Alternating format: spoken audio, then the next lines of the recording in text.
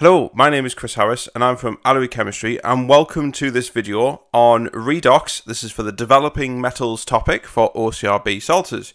So this video is dedicated to the salters specification, and everything in here you'll see is dedicated for this topic.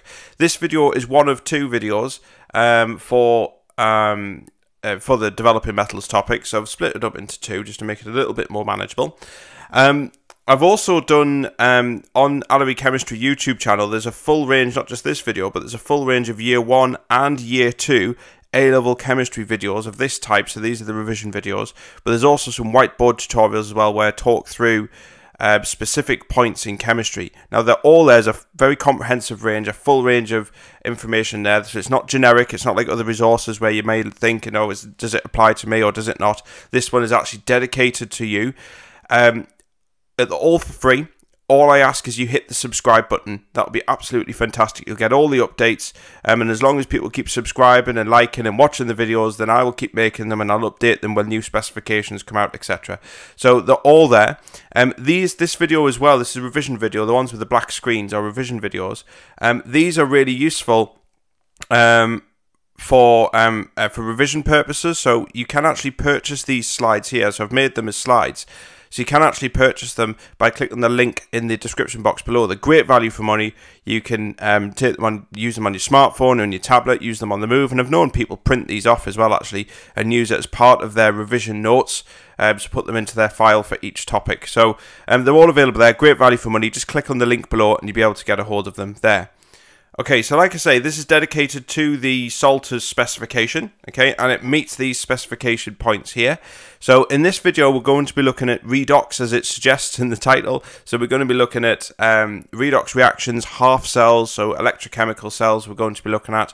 We're going to be looking at the feasibility of reactions, and also just towards the start, we're going to be looking at titrations as well. So a quick review on acid-base titrations, just to kind of refresh your mind of what they are. But also, we're going to be looking at redox titrations as well. And then finally, we're then going to look at feasibility of electrochemical cells too. So this is what we're going to be looking at. So the first thing I think we should start by looking at is reduction and oxidation, seeing as though this topic is all about redox. And obviously, because it falls in the developing metals topic, it's going to be there's going to be quite an emphasis on the metal side as well, as you'll see all the way through the video. Okay, so reduction and oxidation. So you might have seen some of this in Year 1 chemistry, but as a reminder, we're going to kind of develop this a little bit more in Year 2. So electrons are transferred when reduction and oxidation takes place. Okay, and we use the acronym OIL-RIG. Okay, to help understand what's happening. And OIL-RIG stands for oxidation is the loss of electrons and reduction is the gain of electrons. So this is OIL-RIG. Okay, this reaction, as you can see here as an example, is when calcium is completely burnt in oxygen. It involves reduction and oxidation. So we say this is a redox reaction, as you can see. So we've got calcium, complete combustion of calcium, and that forms calcium oxide. So this is definitely a redox reaction. And we're going to split this up into reduction and oxidizing. Okay, so and oxidation, should I say. So first one, this reaction with calcium first. Calcium has actually been oxidized as it's losing electrons. So you can see here the calcium is going from 0, if you know your oxidation states. So you would have come across them in Year 1. So this has an oxidation state of 0.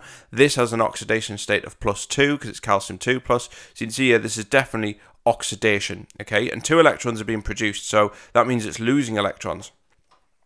And this is reduction, so oxygen is being reduced. So you can see oxygen is picking up 2 electrons, so oxidation, the oxygen is picking up 2 electrons to form O2-. So this is a reduction because you're going from 0, this is the oxidation state, remember oxidation state of an element is 0, and that's going to 2-, so O2- there. So that's a reduction process. It's gaining electrons because it's a reduction process. So reduction is gain of electrons, okay, and that's certainly what it's doing there. So these are your half equations, okay. Okay, so reducing agents, now this is really, really important because we're going to be using, when we look at electrochemical cells in particular, we're going to be using the words reducing agent, oxidizing agent, and reduction and oxidation. You can't get confused between oxidation and oxidizing agent, okay? They're two different things. So oxidation is describing a process, and oxidizing agent is actually a chemical that's allowing that process to happen, okay? So in this case, an easy way to, well, kind of an easy way, because I suppose it can get quite confusing with this, but to try and make it not confusing, because you can't afford to get confused with these two, is, you know, the acronym oxidation is loss, reduction is gain. So we know that's oil rig. A reducing agent does the opposite. So reduction is gain, but a reducing agent would lose electrons. Okay, so it does the opposite of what the actual action is. So reduction is the gain of electrons, but a reducing agent loses electrons, okay, because they're oxidized themselves. So that's really important. And then we've got oxidizing agents. These gain electrons and are themselves reduced. So again, do it the opposite. So oxidation is loss of electrons. So an oxidizing agent would gain electrons, okay? It's just the opposite. Try not, just remember that acronym there as a start, okay, and then whatever the agents are is just the opposite of what this acronym states, okay?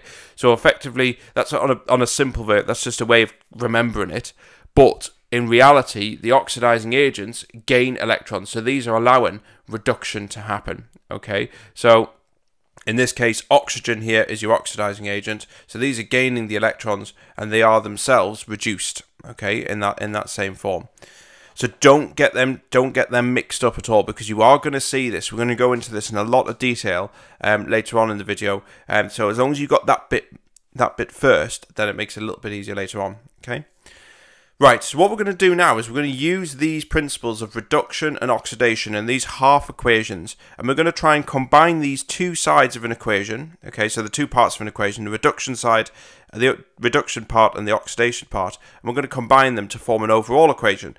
And this is a really important skill that you need to be able to do, okay? So half equations, like we've seen before, they show reduction and oxidation, and it shows it in two equations because we've got a reduction part and an oxidation part. Now, all half equations have electrons in. That's how you can spot if it's a half equation. They must have electrons in. Ionic equations do not have electrons in. Okay, so that's really, really important. So if the exam board are asking you, or the examiners are asking you to write a half equation, you must have electrons in there. Okay, there must be electrons. If they're writing for an ionic equation, you shouldn't have electrons in there. Okay, so let's have a look at the rules about how we can balance half equations. So the first rule, rule number one, is you write down the species before and after a reaction. So you will be given a reaction in the exam, and you're just writing the species, what we start with and what do we have at the end. Okay. The second rule is balance any atoms apart from oxygen and hydrogen, because we'll deal with these later. Rule number three is balance any oxygens with water. Rule number four is balance any hydrogens with H+ ions. And then finally, balance any charges with electrons. Okay. Now, you might not be required to do steps 3 and 4. That's why there's an asterisk near them. So this will only be done if there is indeed oxygens and hydrogens to balance. If there isn't any in your half equation, then we just miss that step 3 and 4 out. Now, you might have a different method of doing this. There's no one method of doing it. I'm going to go through a method which I think is quite universal and can cater for as many different possibilities as we can, because sometimes you can come up with a method that works for some examples but not for all. So I believe that this one kind of covers all bases that you need for A-level chemistry. Okay, so this is the method that I go through. You might have a different method. As long as you come out with the same answer, it doesn't really matter. We're just looking for a method in which we can work these out. Okay. So, write a half equation. Let's look at an example. Write a half equation showing the conversion of iron 2+ to iron 3+. Okay, so we're going to go through these rules and try and match them up. So first of all, we need to write down our species before and after the reaction.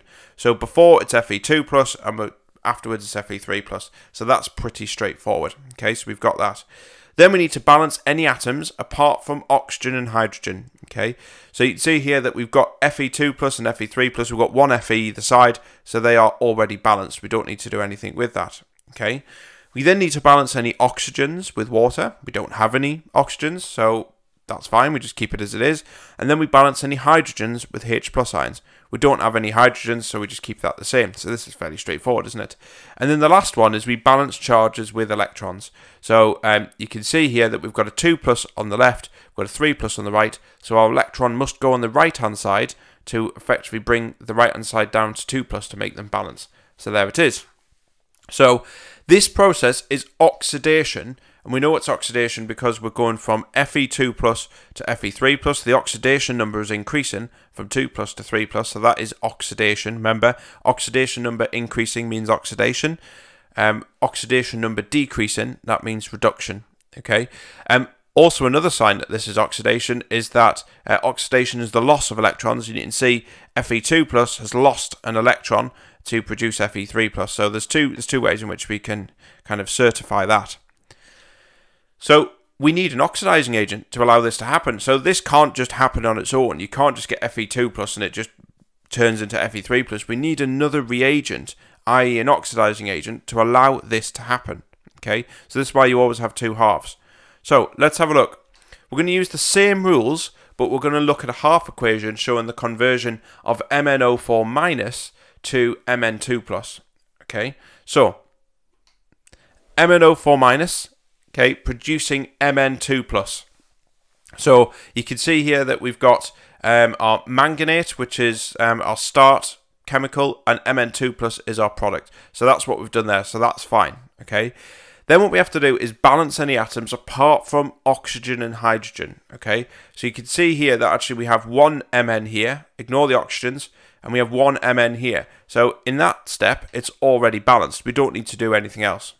Okay, then we need to balance any oxygens with water. Now you can see here that we have 4 oxygens on the left, but we don't have any on the right. So we're going to add water, and so that water means we're going to have to add 4 H2Os to make sure that we've got the same number of oxygens. So we're going to add water onto the right-hand side. Okay, so now the fourth step is we need to balance any hydrogens with H+ ions. So you can see here that we've got 8 hydrogens on the right-hand side, and we have nothing on the left. So we need to add 8 hydrogens, H+ ions, to the left-hand side. So let's have a look. There it is there, okay? So you can see we're starting to build a half equation. You don't need to remember these. I know they look really scary because there's loads of big numbers in there, but it's a case of knowing the method to write your half equation down, okay? And the final thing is we need to balance charges with electrons. So looking at the number of charges on the left, we have 8 positives and 1 negative, so that's a 7+ on the left. And on the right, we have a 2+ on the right. So we need to add electrons to this side to equal that. We need 2+ on here and 2+ on this side. So we're adding electrons, because remember electron is a negative charge, so we need to add another negative charge. We need to add more negatives to this side of the equation to make it equal the overall +2 on the right hand side. And so the number of electrons we need to add are 5 electrons on the left hand side. And so there we have our equation that is now balanced. That's our half equation. So this is showing a reduction process. Okay, so you can see here that it's definitely reduction, because we've got reduction as the gain of electrons, so electrons are being gained. So electrons on the left hand side is showing a reduction process, as you can see. So your manganese is being reduced from MnO4- to Mn2+, so that's definitely a reduction process. So you can see it's quite a clever way, quite a neat way of actually developing what is quite, on the face of it, quite a complicated equation. So following this method allows you to write these half equations down. Okay, so these two half equations, we can combine these to make a full ionic equation, and that's what we're going to look at now, because this was the key thing, was writing half equations. That's fine, we've got one showing reduction, one showing oxidation, but we need to write an overall ionic equation showing the two processes working in harmony. So we're now going to combine these half equations together. So two half equations can be combined to make a full ionic equation, and we've just got to make sure our electrons balance. Now the mathematicians in you will know this method quite well. This is, or even if you don't do maths, if you're looking back to GCSE and you might remember simultaneous equations, this is basically the same method. You know, we're balancing two equations and we're going to combine it to form one. So the mathematicians will spot this method quite well. So you see there is a use for simultaneous equations.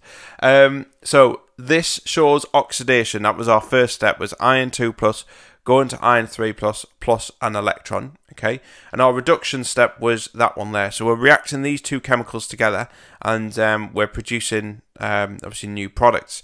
So the key thing here, in like simultaneous equations where you can kind of pick which subject you want to balance, with chemistry, with these equations, you don't have a choice. You've just got to make sure your electrons balance in both the top equation and the bottom equation. So you can see here that we've got 5 on the bottom and only 1 on the top. So what we need to do to make this top line balance for this one in terms of the number of electrons, then we multiply everything in this top equation by 5. Okay, so we have 5 Fe2 plus 5 Fe3 plus 5 electrons, because that means that we have the same number of electrons in each equation. So we're going to write it down there. Okay, so there's our new equation, which is written down there. Then what we can do, now we've got the same number of electrons, we can then cancel them out.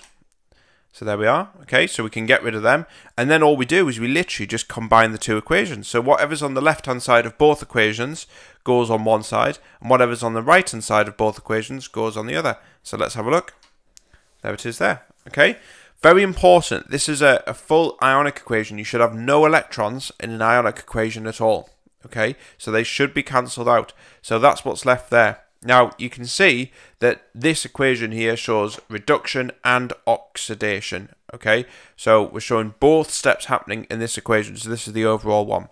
There may be a case as well, depending on what you've got. There may be other species in here that are on the same left and right. Okay, so you, for example, you might have H pluses on the left, and in some equations you might have you might have some H pluses on the right, depending on how you've done it. Of course, it's not likely, but you might have some species on the left and right, particularly if you're looking at ionic compounds and splitting them into ions. So what you'd have to do is just make sure that all species cancel. So make sure you've got it to the lowest form at all. Most of the time, though, you're just going to get something, fairly straightforward like this. So just make sure that everything balances. Okay, it should do by default. You don't need to worry about, balancing equations can take time sometimes, but this one's fairly straightforward. Okay, excuse me. Right, so we're now going to look at acid. We're now going to look at some titrations, okay? Because it wouldn't be you wouldn't look at redox reactions or anything like this without titrations. But just as a bit of a taster, what I'm going to do is I'm going to show you one that you've already seen already, which are acid-base titrations. Now, titrations are really useful in chemistry because they're used to work out the concentration of an acid or an alkali. Okay, so they're really useful for that. So this is just showing you kind of on a kind of a basic level how titrations work, and then what you really do need to know for this topic in particular are redox titrations. So I'm going to introduce you to a titration in general. This is an acid-base one, and then we'll look at the redox titrations afterwards. So remember, with these types of titrations, you have an acid or an alkali in a burette with a known concentration. You have that in your burette at the top. And in your conical flask, you have an acid or an alkali with an unknown concentration, but you have a known volume in that conical flask. Okay, and then what we're going to do is add a few drops of indicator in there as well. We'll look at the indicators later. Okay, so as the chemical in the burette, sorry, what we're going to do is add the chemical in the burette into the conical flask. Now, one of the key skills with doing a titration is we add this. We do you could do a rough titration first. You do a rough one first to get a rough idea where the end point can be. In the end point, you'll see a colour change in this conical flask. But what you have to do is you have to add it drop-wise, really close to the end, because one drop can make a big difference to the end point. So once you get near the end point, you slow it down a bit and you add it drop by drop, and you swill the flask around to make sure you're getting that distributed evenly within your flask. Okay, so we're adding this slowly, and basically when the end point arrives, we're then going to measure the amount that we've added into our burette. But there's also a skill in measuring it. You've got to be careful because you've got to measure at the bottom of the meniscus. So the chemical that you're using will have this kind of semicircular meniscus at the top here. And you always read from the bottom, not from the top. So you can see here, there's your burette. We've zoomed in on one bit there. So the value on this one is going to be 20, not 19.8. Okay, so that's 20 centimeters cubed at the top there. Okay. Right, so then we've got to record your results to 2 decimal places. Another key thing that you've got to do. You must record it to 2 decimal places. And you can only record, or you can only take results which are concordant. So these results must be within 0.1 centimeters cubed of each other. It's no point in taking a measurement of 20 centimeters cubed and then 21 and then 25, because they're not concordant. They're miles away from each other. We don't know which value is the true value. Okay, so we've got to keep going until we get at least 2 that are concordant with each other. Once you've got some concordant results, you can have confidence in them results being accurate, and then we can use them numbers to then work out do some calculations, which we'll look at later. But the key thing here is the practical skill. Okay, it's about being able to know, what is concordant. It must be within 0.1 centimeters cubed of each other, and the recordings, the number you record, must be to 2 decimal places. You can't just write 20, and even if it's 20, bang on 20, you've got to put 20.00. Make sure you're showing the examiners you know exactly what level, to what degree of precision you can actually read this to, and it is to 2 decimal places, so you must give it to 2 decimal places. Very, very important. Okay? Right. So, indicators that you can use in this. Now, this is in acid-base titrations. You'll see that sometimes with your redox titrations, which we'll look at next, your redox titrations, you don't actually need to use an indicator, because some of the chemicals we use are coloured already, and so therefore they are self-indicating. But if they're not, and they're colourless, then we have to add an indicator in to help us determine, what's happening. So, phenolphthalein is 1 with an acid-base titration. It's colourless in acid, and it turns pink when we add an alkali. Clearly, if it's the other way around, then you get a different colour change, depends on what you're adding to it. And methyl orange is another one, so it's red in acid and yellow in alkali. Okay.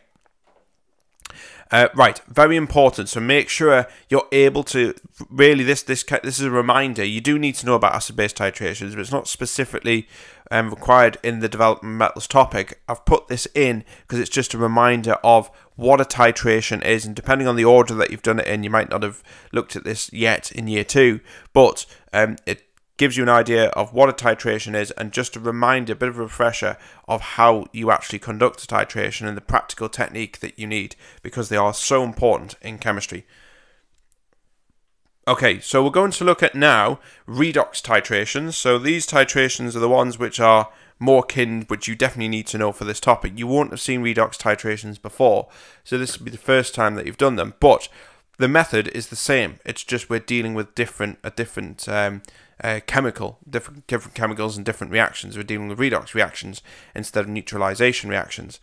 So a redox reaction is basically what we've seen before, but we're going to run a titration to do it. So titrations can be used to work out the concentration of a reducing or an oxidizing agent, depending on what we're working out. And so in this example, we're going to be finding the concentration of the reaction that we've seen already. So that's MnO4 minus, and by titrating this against a reducing agent like iron 2 plus. Okay, so we're going to be looking at, obviously in this example, we're going to look at the concentration of a reducing agent. You can do it for an oxidizing agent as well. We just reverse it. In other words, we put our instead of having in here, we have our reducing agent, so we've got Fe2 plus. Instead, you can have Fe2 plus in here and MnO4 in here. So you can do it the other way around. It doesn't really matter. The end point is going to be slightly different, but you're still going to, the end point in terms of the colour change is going to be back to front as well. But it doesn't really matter which order you do it in anyway. So in this example here, like I say, we're going to put our reducing agent in the bottom here. So our reducing agent is something like iron 2 plus. There's an unknown concentration, so that's what we want to work out. We don't know what that is, but we do know the volume that we've added in because we can measure it in here. Now, normally the volume is probably going to be around about 25 centimeters cubed. That's normally the standard amount, but it can be 50. It can be any amount, but normally it's 25, and use a pipette and with a pipette filler on the top to measure the amount precisely. Okay, so then what we're going to do is we're going to add dilute sulfuric acid into this particular solution, and this is to ensure we have sufficient H plus ions to allow the reduction of the oxidizing agent. Okay, so we add H plus into that there. This might be different depending on the titration that you've done, but for this typical one with the transition metal, for example, like this, and using manganate, we'll have to add acid to it to allow it to go. Okay.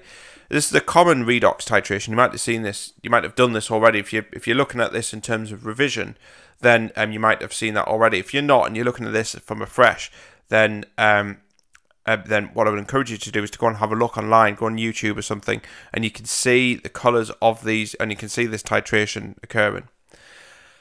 Okay, so we have an oxidizing agent in our burette, and it has a known concentration. So, for example, it's going to be manganate ions, so MnO4- that goes in there. And then what we're going to do, just like with our acid-base titration, is we're going to add the manganate ions into the burette, into the conical flask, until we see, in this case, the faint colour of manganate, your MnO4- appear. Okay, and this is known as the endpoint. So this is going to be a nice deep purple colour in here. Okay, and this one is going to be this one's going to be colourless down here. Okay, well, it's going to be slightly coloured. It's going to be like a pale, like greeny colour, but it's almost going to be colourless anyway. You'll notice the difference. Depends on the concentration, of course. Excuse me. Right, so what you're going to do is you're going to add this manganate in here, and eventually what you're going to see is you'll get a splash of colour here, and then when you mix it, it'll disappear. And then you get a splash of colour, and then you mix it and it'll disappear. And eventually the colour change, or the colour disappearing, will become increasingly more stubborn to disappear. That's because your concentration of your manganate is increasing over time in this flask. So the amount in there is increasing. So when you get close to that point, we add it drop by drop, and eventually, doesn't matter how much you shake this flask, the colour won't disappear, and that would be your end point. Okay, so very importantly, add it drop by drop. So, like I say, the sharp colour change is a very, very distinct time when, or very certain time when this endpoint is actually being met. So your manganate ions form aqueous potassium permanganate solution, and these are purple. Okay, so it's this deep purple colour, like I say. So they immediately react with the reducing agent until all of that reducing agent is used up. So in other words, there's a fixed amount of Fe2+ in here. Once all the manganate has reacted with it, there'll come a point where you've got an excess of manganate ions. So there's 100 of these, to keep it simple. There's 100 Fe2+ ions in there, and you've got, let's say you've got 1,000 manganate ions in here. So you keep adding and keep adding, and effectively they'll react. So once you reach 100, then they've all reacted, and then once you reach 101, so you add the 101th manganate ion, then effectively you've got an excess, haven't you? And then this will go purple, and that is your end point. Okay, so that's what we're saying. Okay, so one drop at the end point can turn that solution purple. That's the colour of the oxidizing agent, and you could use a colourless oxidizing agent and a coloured reducing agent, like I say, and we're looking out for colour disappearing in this case. So in other words, if we had our manganate in there and our iron 2+ in here, then effectively we're looking for this to disappear, the colour, the purple colour, to disappear. It doesn't matter. The end point is where you see a colour change. Okay, so you read how much oxidizing agent was added. Remember, we read the bottom of the meniscus, and always read at eye level. Okay, you've got to get right down to eye level to read it properly. And then we're going to record your results to 2 decimal places, just like we've seen before, and we repeat until we get 2 results that are concordant, so they must be within 0.1 centimeters cubed of each other. Okay, so that's the practical side of it. What you've then got to do is, obviously, once we've got the number, you then got to be able to do a calculation. So that is exactly what we're going to be doing. So we're going to use that redox titration to work out the concentration of a reagent. Okay, so here's an example here. So we've got 18.3 centimeters cubed of 0.0250 moles per decimeters cubed of potassium manganate, so KMnO4.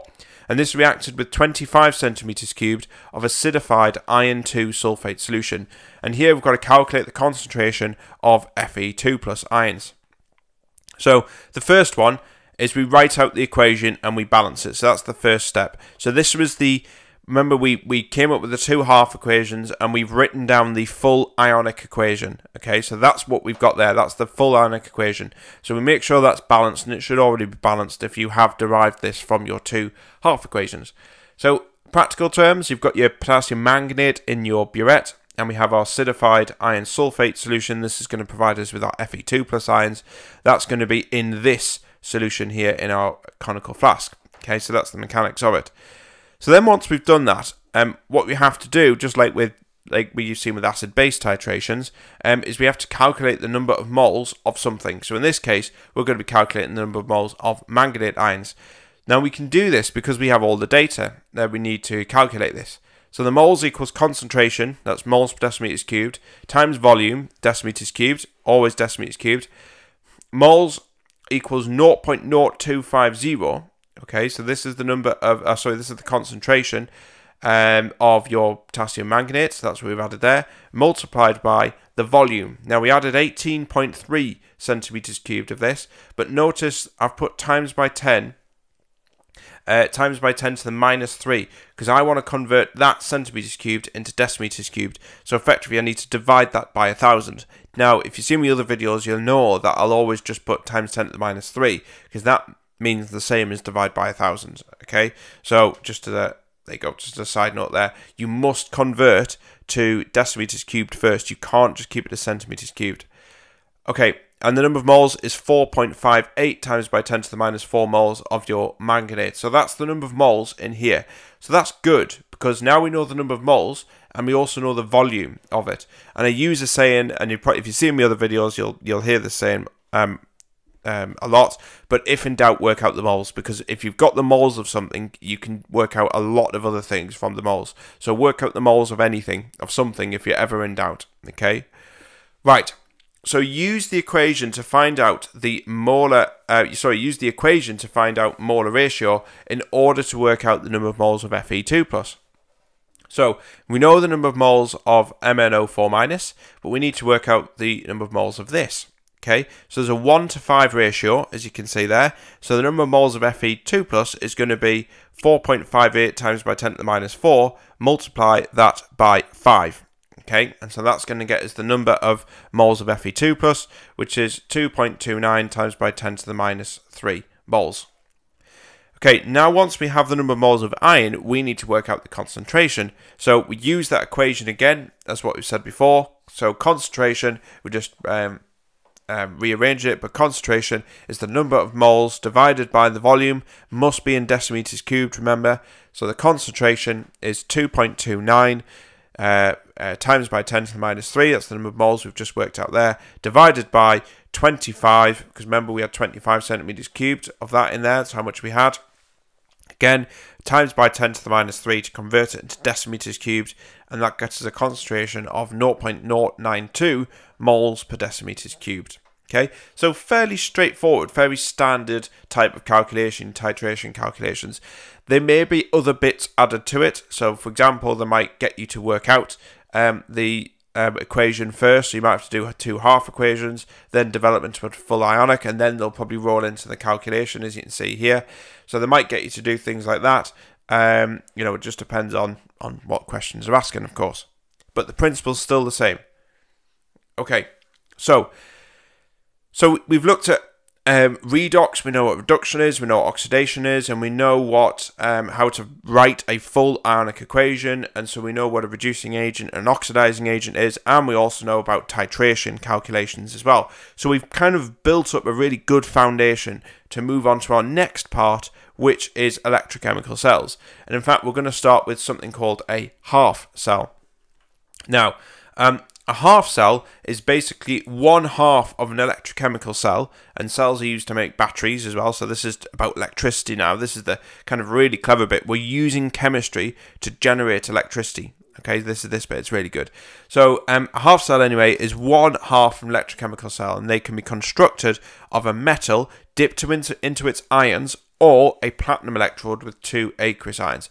So this is a bit weird, because actually what we're going to do is literally just take a beaker with, let's say, iron 2+ ions in there, and we're going to put a bit of iron in there, just a big chunk of iron in the beaker, and we actually have a reaction.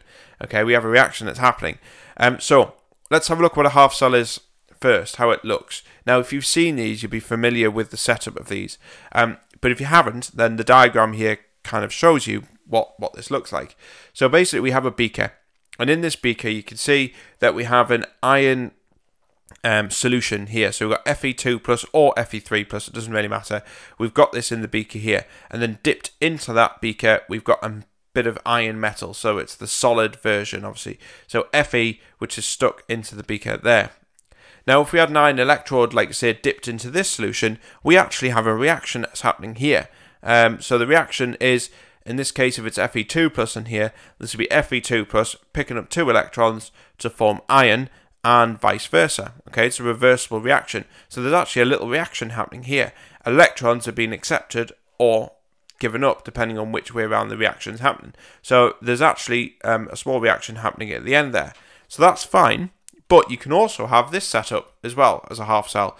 So basically this is where we have no metal alternative. So for example, we might have in this beaker here iron 2 plus and iron 3 plus and the equilibrium between them two. So we've got that happening in the beaker, but clearly none of them are solids.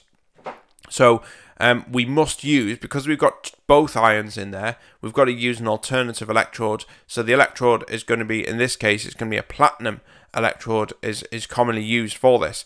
And the reason why a platinum electrode is used, you'll see where this links in later, because these electrodes will then be connected together to form a cell.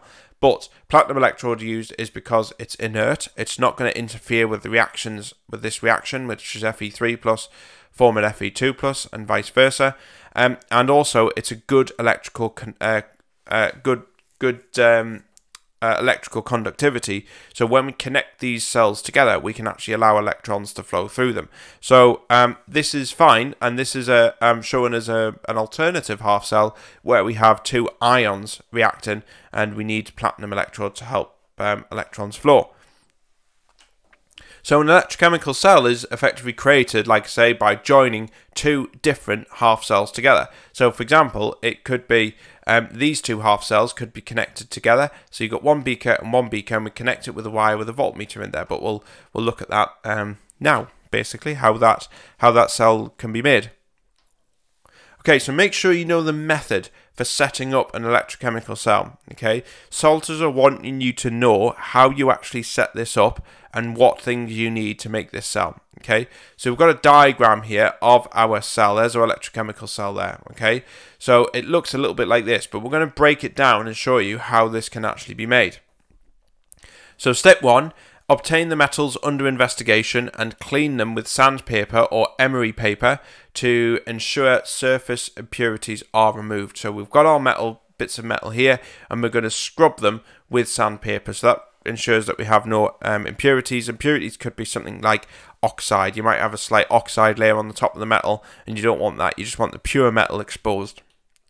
Step 2, some of the metals have grease on the surface as well. So for example, we're touching them with our hands, we've got oils on our hand, that can then get onto the surface of the metal. So what we're going to do is wash the surface with propanone, and then from then on, once we've washed the surface, we then must wear gloves to prevent any further contamination, because you're going to be handling this metal again. Okay, so then step 3 is we place each metal into a solution containing the ion of the same metal. So for example, in a copper electrode, that would be dipped into a beaker of copper sulfate, and so copper sulfate would produce copper 2 plus ions, so it's Cu2 plus ions, so you would dip that into there. Okay. If you are using an oxidizing agent containing oxygen, you'll need to add acid too. So for example, if you've got MnO4 minus, then we need to add acid in there as well. So we need to acidify the solution. So we've seen that before already with the titration that we looked at between iron 2 plus and the manganate ions.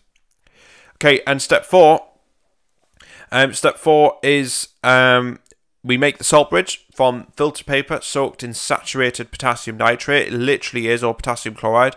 It literally is saturated. You just take a bit of filter paper, you roll it up into a strip like that, and you dip it into a solution that is incredibly saturated, and then you drape that across the 2 beakers here. So you've got one beaker there, and you've got one beaker there.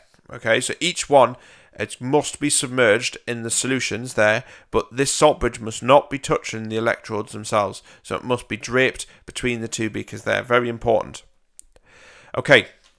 And the last step, so step 5, is then we connect the electrodes with wires.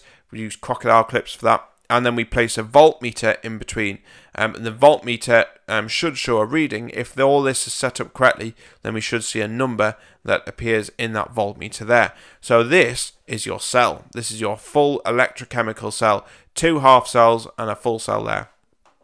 Okay, so we're going to look in a little bit more into these electrochemical cells, and like I say, these cells are made up of 2 half cells, and they're joined by that wire, that voltmeter, and the salt bridge, okay, as we'd seen before. So when we connect these 2 half cells together, we get one side undergoing a reduction process and the other undergoing an oxidation process. Essentially what we have here is a redox reaction. Now we've seen redox reactions, we've seen them before. This is a bit of a different setup. That's fine. We've got a beaker and we've got electrodes, we've got a voltmeter and salt bridge. It looks a bit complicated, but we still have, just imagine it as just a redox reaction. That's all we have. We've got 1 half cell being reduced and 1 half cell being oxidized, okay? The voltmeter is used to measure the voltage. Now, your physicists are probably screaming at us now. I know it's not voltage, it's potential difference, okay? But we're measuring the potential difference in volts between zinc and copper, okay? So we call this EMF or E cell, okay? So that's what it's called. So the value here is E cell, okay? Or EMF is also known as, okay? So that's your voltmeter there. So we're measuring the potential difference between this half cell and this half cell here. Okay, so electrons will always flow from a more reactive metal to a less reactive one, okay? And we're going to look at how we can actually identify that as well. Later, we're going to use some calculations and some acronyms, but effectively that's the rule, okay? So the zinc half cell, this one here, okay, this shows the loss of electrons, as zinc loses electrons easier than copper, and we're going to look at this a little bit later in the next slide. You might think, well, how do you know that? We'll look at it in a bit more detail later, okay? So just for this purpose, we're just going to assume that that is the case here, okay? So oxidation has occurred in this case. So zinc is going to zinc 2 plus 2 electrons. So what we observe when we set this up is effectively the zinc electrode will start to become thinner. It'll start to deteriorate at the tip here, and this is because zinc is being converted into zinc 2 plus, so effectively it's turning into this, and the electrons are then being produced, which will then go through this wire here. So on the other side, there we are, okay, so there's your electrons. So they move round there. So zinc goes to zinc 2 plus, and the electrons start going around the wire, and they go onto the copper side here. So effectively, copper is receiving the electrons. So from that was produced from the zinc. So there it is there. So copper 2 plus 2 electrons will form copper. So it's the copper 2 plus ions here that receive them electrons that come through, and they convert into copper. So what we would observe practically is we get a bit of a buildup of copper around this electrode here, because we're getting copper 2 plus being converted into copper. And so therefore the concentration of copper 2 plus will drop, but the concentration of zinc 2 plus here will increase. Okay, the salt bridge, remember, is potassium nitrate. That's the salt bridge in the middle, so that's a saturated solution. And we use the filter paper, we dip that into that solution. Okay, and note that salt bridge, like I say, is just a filter paper dipped in that solution, but its purpose is to allow ions to flow through it, and it balances the charges out. If we didn't have that salt bridge in that beaker, then the cell just simply wouldn't work. You can try it if you actually manage to have a go at this. If you set this away and release your salt bridge, take it out, you'll see that the voltmeter will drop to 0. Okay. So we're going to look at something called electrode potentials. Okay. So each half cell actually has an electrode potential that has a value. This is an E0 value, and we measure that in volts. Okay. Now it tells us how easily the half cell gives up electrons or is oxidized. So this is how we're going to establish what is actually happening in each half cell equation. Okay, so let's bring back in these 2 half cells here. So you can see we've noticed that on the previous slide we had 2 half cells, and each half cell has a reversible reaction. Okay, so we've got zinc 2 plus reacting, or plus 2 electrons will form zinc, and copper 2 plus 2 electrons will form copper. Okay, these are just the half cells. Don't worry about what happens in the beaker yet. This is just showing you what the half cells are. So in electrochemical cells, we always write these equations in the reduced form. So this means that we always show electrons on the left-hand side and moving forward. Obviously, these are moving forward in the forward equation. So you can see we've got zinc 2 plus always accepting 2 electrons to form zinc, copper 2 plus accepting 2 electrons to form copper. So the list of these, there's a huge list of these, massive list, they're always as standard shown in the reduced form. That doesn't mean in reality they're going to react in this way. It's just a way of representing half cells in these beakers. Okay. So remember, when we connect these two half cells together, we always have one half cell undergoing reduction and one undergoing oxidation, okay? What we need to be able to do is establish which one is being reduced and which one is being oxidized. And to do that, we need to look at their electrode potential value, or E0, and you will have a data book. You'll either have a sheet or it'll be written in your exam. You're not expected to remember the E0 values of these, okay? So you'll always be given these values. So you can see these are the E0 values of these equations, okay? This is under standard conditions, of course, okay? So here we can see that the zinc 2 plus zinc half cell, so this one here, has a negative E0 value, and the copper 2 plus copper half cell has a positive E0 value. So these numbers will be given to you as with the equations, okay? So you don't need to worry about this. All these numbers will be given to you. You need to know what to do with these, okay? So we've got a negative and we've got a positive. Now, you might have been taught in various different ways in which how you can work this out, but I'm going to use this way because I try and keep it as simple as I possibly can. That again can apply to the situations that you need to know for A-level chemistry. Okay, so I'm going to use this acronym, and I want you to try and remember it, which is no problem. Okay, so the most negative half cell will undergo oxidation. The most positive half cell will undergo reduction, so no problem. So every time you see this, just think no problem, okay? And it makes it a lot easier, much easier, rather than trying to remember what's being oxidized, what's the oxidizing agent, what's the reducing agent. Remember that acronym and just think, okay, no problem, I'll sort this out, okay? So no problem. Negative half cell, oxidation, positive half cell will undergo reduction, okay? So in this case, our zinc 2 plus and zinc is the most negative out of these two here. So will be the half cell where oxidation takes place, okay? So remember from the acronym earlier on, oxidation is loss of electrons. So this means that we flip this equation round. Okay, so effectively this is showing the acceptance of electrons. So here we're going to flip that the other way around. So we're going to have zinc producing zinc 2 plus 2 electrons. Okay, so this is definitely showing the loss of electrons.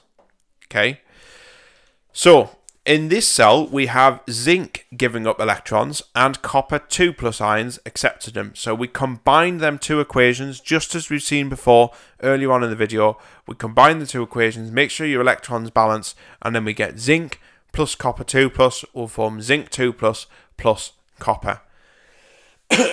Okay, so remember that acronym, no problem, okay, because we're going to use it all the way through for the next slides, okay?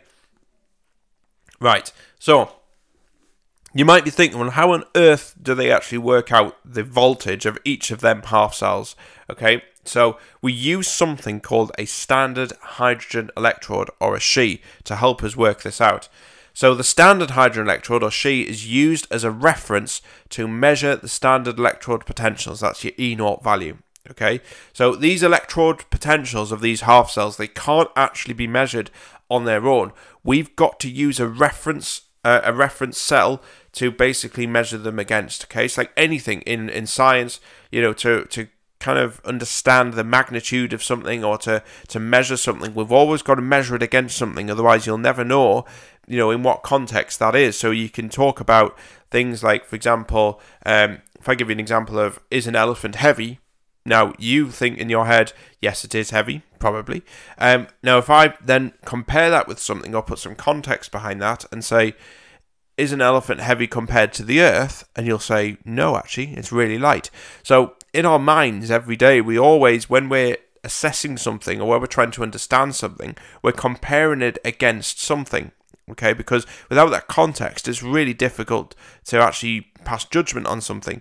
So you can see with the standard hydrogen electrode, we've got to do this. We've got to use something where we can measure it against, and that will tell us, how big is the E0 value for this. So we use this standard hydrogen electrode and we equate that to 0 volts, and anything connected to that will then show us the the E0 or the E value of it, the E0 value, electrode potential.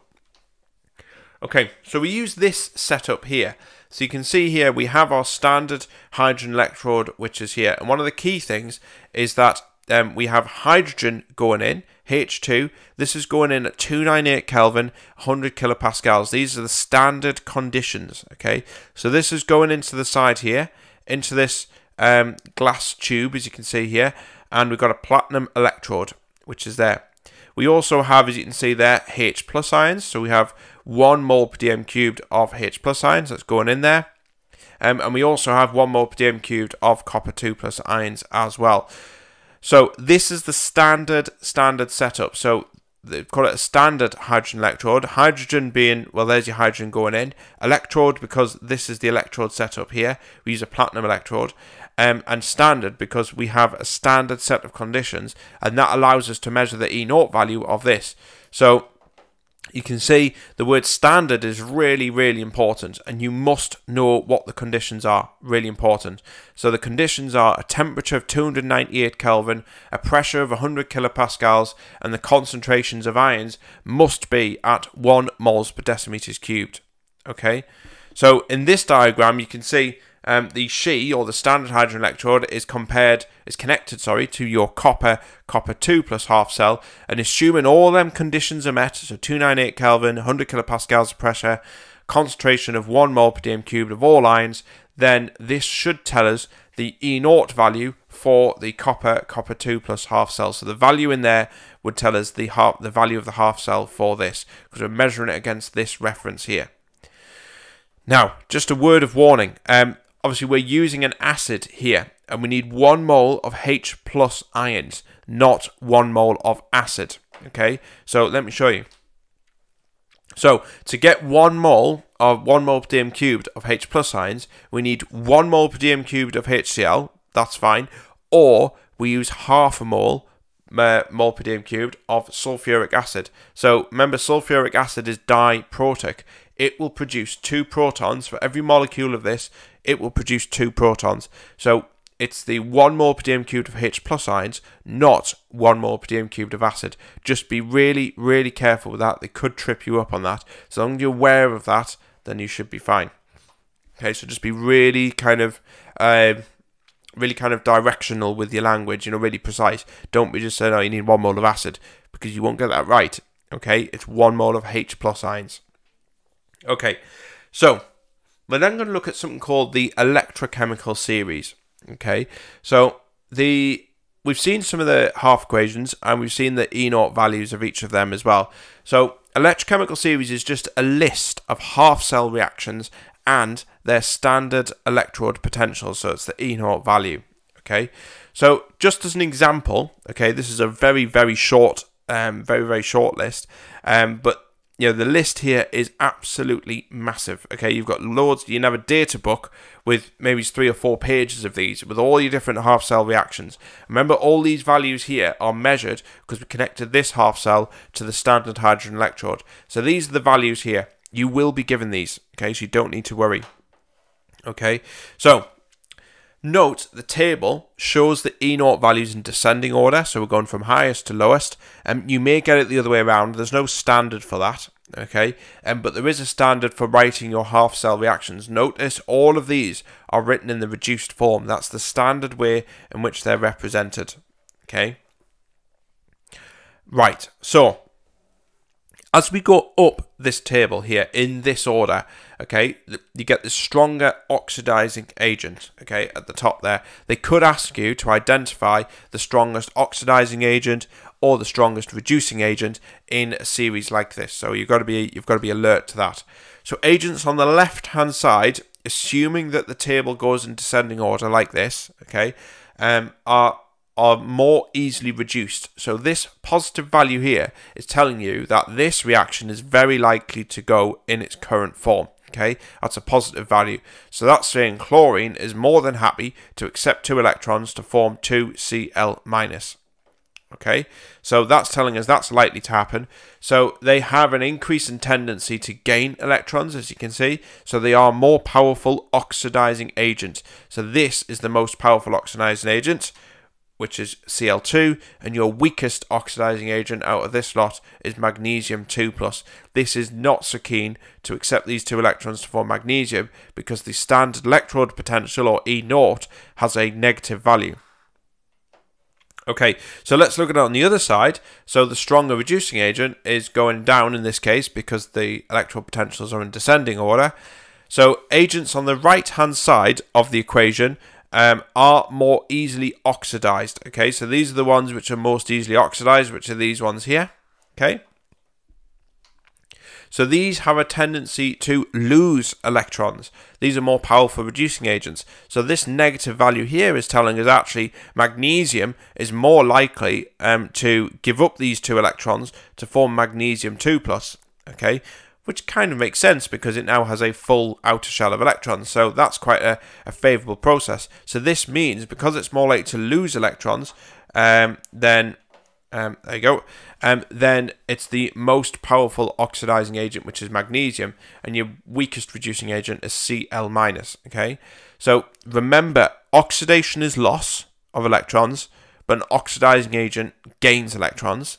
Okay, reduction is the gain of electrons, but a reducing agent loses electrons. Okay, don't get the two confused. That's what I said right at the start of the video. Make sure you're understanding the difference between oxidation and an oxidizing agent. Okay, right. Okay, so we know this electrochemical series. So now what we're going to do is we're going to calculate some standard cell potentials using this data and the information that we've seen before about what a half cell is. Okay, so standard electrode potentials, or E0, can be used to calculate the standard cell potential, or E0, of the cell. Okay, and we use this equation here. So E0 of the cell equals E0 reduced minus E0 oxidized. So I remember it, because you might think, well, how do you know which way around it is? I just remember it as redox. Okay, so reduced first, then oxidized, and you put a minus in between. So redox, so E0 of the reduced minus E0 of the oxidized. Okay, so remember, half cell equations with the most negative value is being oxidized. Okay, so if you have 2 positives or 2 negatives, then it's the most negative that is oxidized. To remember that acronym, no problem. So negative, oxidized, positive, reduced. Okay, so let's bring in our electrochemical series. There it is. Okay, so we're going to use the data in the electrochemical series to calculate the E0 of the cell when Cl2, Cl-, so this half cell, and zinc 2+ and zinc half cells are connected. Okay, so the first thing we have to do, as you might think, is we need to work out what's being reduced and what's being oxidized, so we can actually put them in the right order.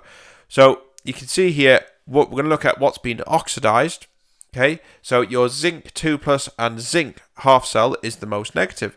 So this one here is the most negative. So this is the one that is being oxidized.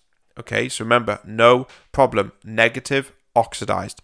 Okay, so this is the most negative. So we put our numbers in there. So it's 1.36 volts for the chlorine half cell, minus 0.76, that's going to give us a positive value of 2.12. That's the E0 of our cell. Let's look at a second example. So we're going to use the data in the electrochemical series to calculate the E0 of the cell when a chlorine half cell still reacts with a copper half cell and we connect them together. So again, we need to do exactly the same thing. We need to identify what's being oxidized and reduced. So here, the most negative in this case, we've got copper and we've got chlorine. Both are positive, okay, but this one is more negative. This one's less positive than that one. So this is the one that's been oxidized. Okay, so that one's been oxidized. So then we put our values in our equation and we get a value of plus 1.02. Okay, right, so really important, you must be able to work out the E0 of the cell. Right, now what we're going to do is we're going to move into predicting reaction feasibility. So we know kind of what a half cell is, and we know what the reactions are, we know what's been oxidized and what's been reduced, and we know we can work out the E naught of a cell. So now what we're going to do is put all that together, okay, and we're going to look at predicting if a reaction is actually going to go. Okay, this is really good stuff, this. Okay, what we're going to do, we're going to look at a few different examples here just to make sure you understand what's going on. So standard electrode potentials, or E naught, these can be used to predict if a stated reaction is likely to proceed under standard conditions. Okay, so we're going to look at an example. We're going to bring our there you go, we're going to bring our electrochemical series back again, the ones that we need there. This would be typical of what you get in an exam. They'd give you like a snapshot like that. So use the data in the electrochemical series to predict whether solid magnesium will react with copper 2+ ions in solution under standard conditions. Okay, so remember, no problem. Okay, half cell equation with the most negative E naught value is oxidized. So that's no problem. Most negative, oxidized, positive, reduced. Okay, so we have two positives and two negatives. It's the most negative that's oxidized. So the first thing we need to do is identify, just like we'd seen before, which has been oxidized. And so you can see the magnesium 2+ magnesium half cell has the most negative value. There it is. Okay, that's in connection with the copper one, which is positive. So this is the one that's been oxidized. Okay, so remember what we did with the no problem on the no problem slide is we take that oxidized equation and we flip it round. We reverse it.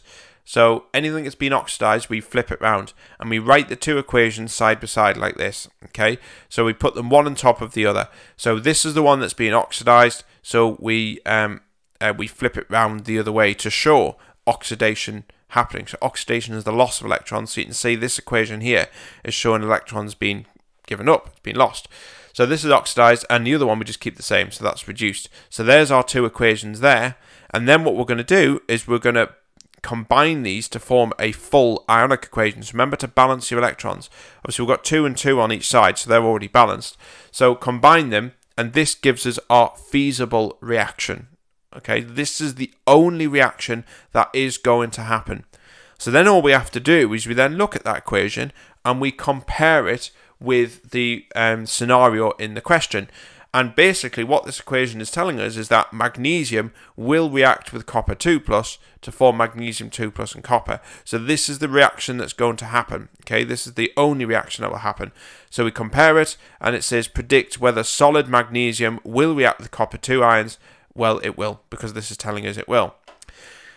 Now, you might not be content on just that as an answer. So, and the exam board actually may indeed ask you to prove it. So you can see we're going to confirm this by calculating the E naught of the cell, and all feasible reactions will have a positive E naught cell value.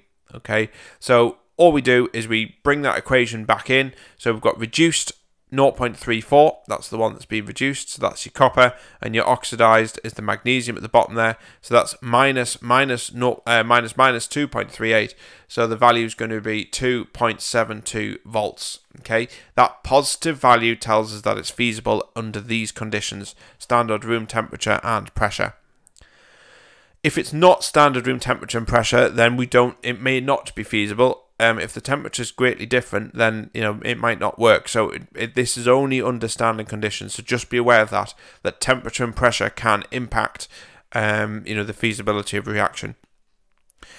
Okay, so let's look at a second example here. So we're going to use the data in the electrochemical series to justify why iron nails become rusty when they're in contact with air and moisture. So the word use here is slightly different. We're asking for justification. Okay, so they've told us it does work. We just need to prove it. So the two equations we're going to be using are these two here. Okay, so they haven't actually given us any values. We need to use our brains to work out, right, obviously the iron nails, we need to look for half equation with iron in there, okay, which there it is, solid iron, okay, and it's in contact with air and moisture, okay, which is just in the air anyway. So the best half equation to use this is this one, because we've got oxygen and we've got water, so you've got your moisture there. So these are the two half equations that we're going to be using to tackle this question. So like with the other example, the first thing we've got to do is identify what's being oxidized. So Fe2 plus, Fe half cell here is the most negative. So this one is the one that's going to be oxidized, this one here. And then what we're going to do is we're going to take that oxidized one, remember, and flip it round and then write the two equations side by side. So you should get something like this. So you got your oxidized at the top and your reduced at the bottom there. Okay, so we're just writing all these equations out. Right, so here we multiply the top equation by 2 because you can see here that we've got 2 electrons on the top and we've got 4 electrons on the bottom. So we multiply that top row by 2, and then what we need to do is combine the two equations to write an overall equation. So remember, we'd seen this at the start of the video. So we combine them and that gives us our feasible reaction. That's the only one which is feasible, which will work. Now that's fine because they've told us it'll work. We just need to prove it. We need to show it. So you need to state that this is the feasible reaction, like we've just done on there. We compare this to the equation and we can see that, and you actually state this as well, you can see that Fe will react with oxygen in the air and moisture, which is the water, to form Fe2 plus and 4OH minus. So this proves Fe2 plus, so it's an iron oxide, and we'll look at this later towards the end of the video about rust. But this is actually what causes the reaction. Okay, so it's Fe, so iron oxides. So you can see, confirm this by calculating the E0 of the cell. We put all the numbers in as we've just seen before, and if we get a positive E0 cell value or E cell value, then it's definitely feasible. So this one is feasible, plus 0.84 volts. Okay, so it's just a different spin on it because they're asking us to justify something. Okay, so let's have a look at another example. So this is looking at reaction feasibility 3.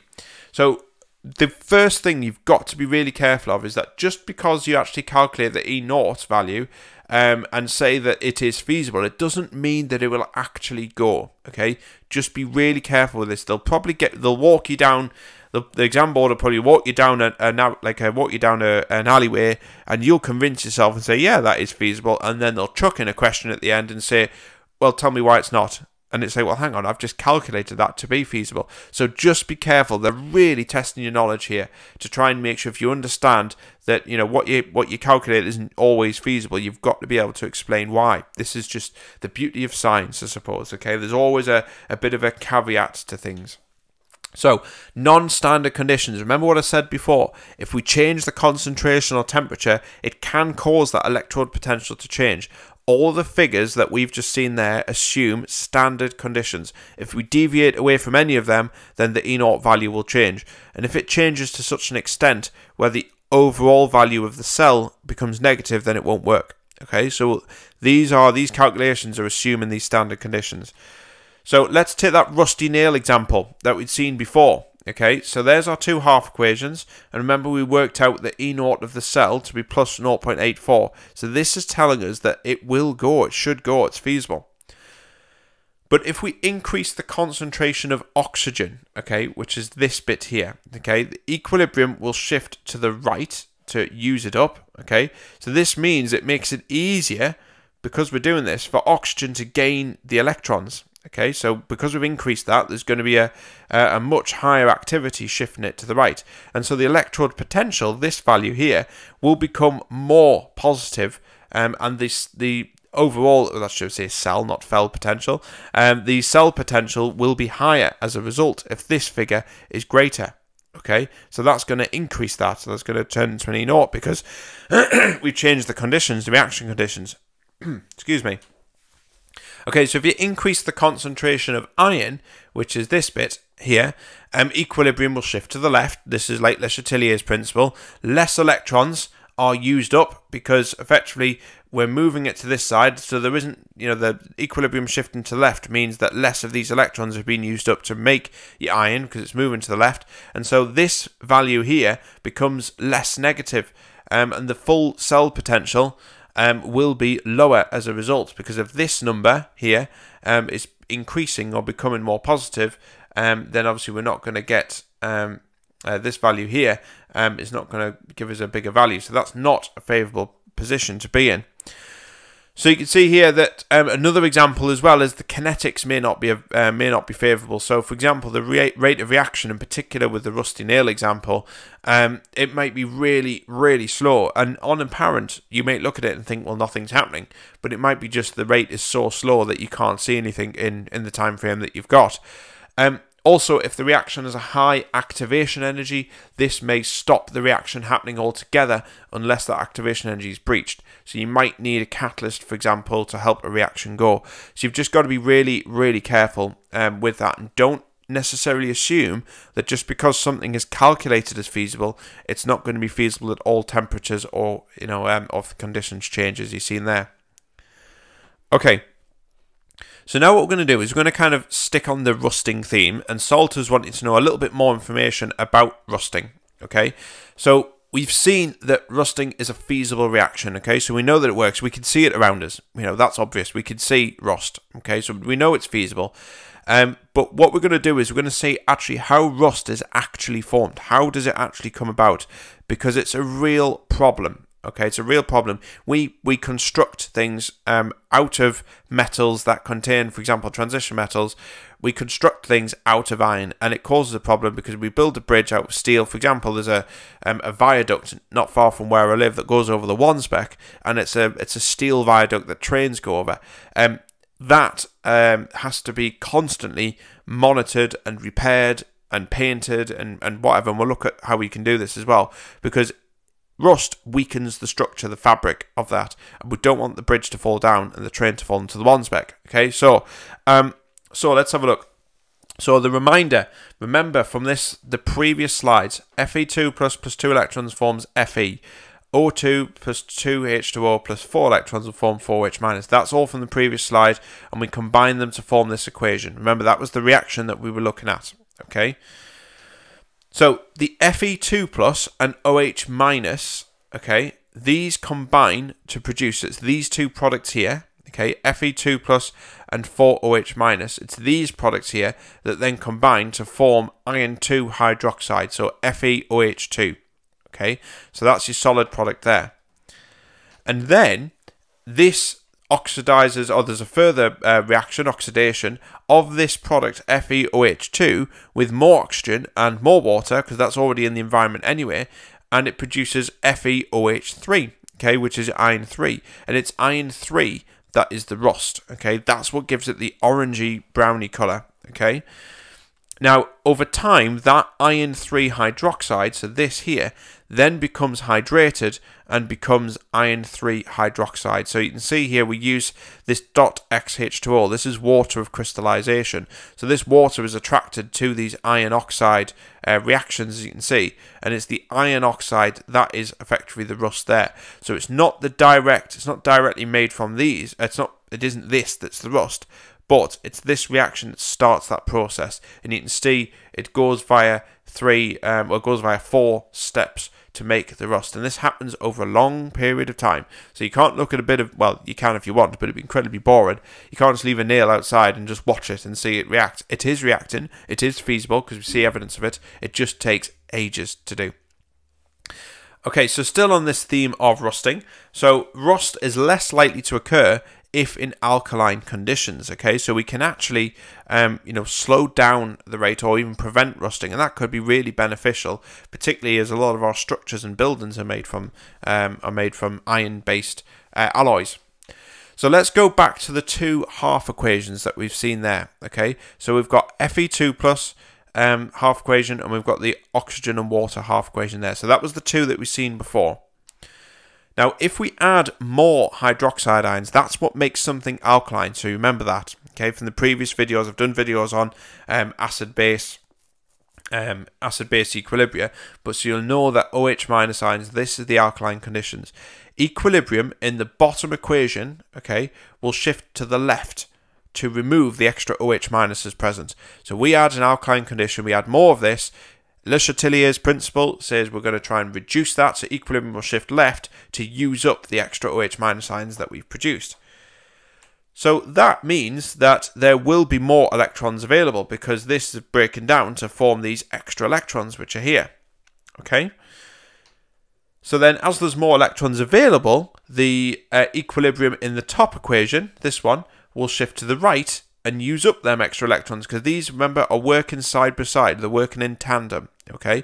So these electrons will then shift to the right, and that means they'll use up them electrons. Now, what is to the right? Well, it's your iron, okay? So this means that less Fe2 plus ions are actually reacting with these electrons, okay? So less Fe2 plus ions, there's less Fe2 plus ions around in general, because these are reacting with the extra electrons to form iron, okay? So this means that it's less likely to produce rust as a consequence, because it's this reaction forwards that allows the rust to be produced. If we can switch that first reaction backwards, and produce iron, then we have less likely for rust to occur. So alkaline conditions, or treating the iron with alkaline conditions, regularly, that might be in paints, it could be in chemical sprays, anything like that can help to reduce the rate at which rusting occurs. Okay, so just on that note, actually, we're now going to look at other ways in which we can reduce it as well. So we can use barrier protection to prevent rusting, and we can use sacrificial protection, which can also reduce that as well. So let's look at the barrier one first. So oil and grease also forms a physical barrier. However, this is particularly useful when we're moving parts are involved as well. So we can use, say, like WD-40. I've got a squeaky door downstairs, and so I use WD-40 on the hinges, and that helps to allow the hinge to move more freely, but also it protects the hinges from rusting.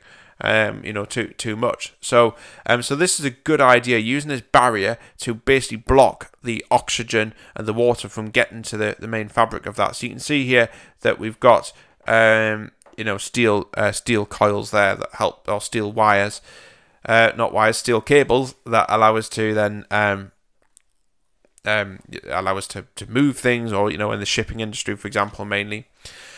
Another way, which is kind of a little bit more obvious, is painting. So this is a nice picture of a railing that's been painted. This is a blue paint, and that obviously provides a physical barrier, and that's what we see most commonly visible is paint. We put it on cars to make them look nice, of course, but also to protect the steel underneath, or the metal underneath. But also these bollards here, it's a particular problem along coastal areas. Where the sea air and the moisture in the air can really attack the metal in these barriers here. So even more important to keep them painted regularly. Okay, and the final way of protecting metals from rusting is sacrificial protection. So this involves actually using a more reactive metal than iron and placing it over the iron, and the water and oxygen will actually react with that instead of the iron. Commonly used on ships, actually, they use metal plates on the side of a ship as sacrificial protection. Obviously, they paint a ship as well, but they also add sacrificial protection to stop the ship from rusting too quickly. So zinc is normally used, and we use the zinc 2 plus half reaction. It has a more negative E0 value compared to iron half reaction, or the half cell, which is Fe2 plus, and the zinc will be oxidized to zinc 2 plus ions before the iron. So you can see here, there's our two equations there. The most negative, which is this one, flips the other way around, and if we combine them reactions, then obviously we form our overall equation, which shows that actually the reaction will react with zinc first and the iron will be left. So we're using zinc plates to protect the iron underneath. So you can see here in this picture, we can see the barbed wire has been sprayed with zinc, so it's galvanized. So we use that word galvanized steel or galvanized iron. So galvanization is where we're spraying it with a sacrificial chemical on the top.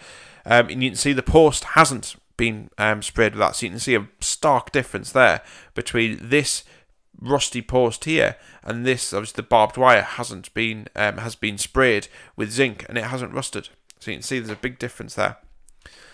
Okay, so blocks of zinc, like I say, this is what I was saying before, they can be used on ship hulls as well. So we put these big blocks of zinc on there and it just protects the fabric of the ship, because you don't want that in the shipyard. You want it to be out in sea as much as possible. You don't want to haul it in out of the sea, put it into a shipyard, and then it needs repaired, which is costly. So it's better to, you know, put these zinc plates on there, and when they start to get worn down, you then just put a new zinc plate on. It's easier than repairing it, because you don't want a ship sinking at sea, do you?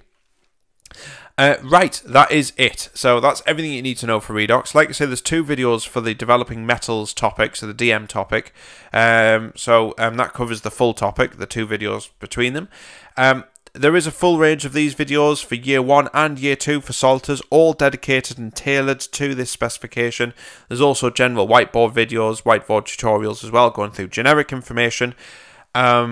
They're all for free. Like I say, all I ask is you please hit the subscribe button. That'll be absolutely fantastic, just to show you support and get all the updates, and I'll keep making them as long as people are subscribing and watching and liking them, etc. So that'll be absolutely fantastic. And also, if you want a copy of these, they are available to purchase. Great value for money. You can get the full range for your revision notes.